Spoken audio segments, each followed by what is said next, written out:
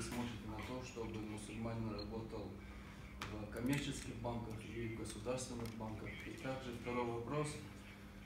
Те люди, которых я устроил на работу, которым я помог, мусульмане, и что будет, в каком ответе я буду за них? Спасибо большое. In fact, today it is very difficult for a person who wants to live in this world that he lives without a bank. So, I do not say that all relationships with bank are prohibited. No. You can deposit your money in current account.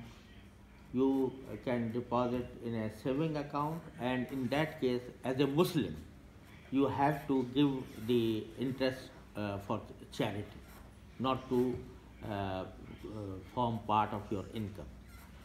But so far as the job in a bank, if you are not directly involved in charging interest, okay, then you can have a job, a kind of, as a Muslim.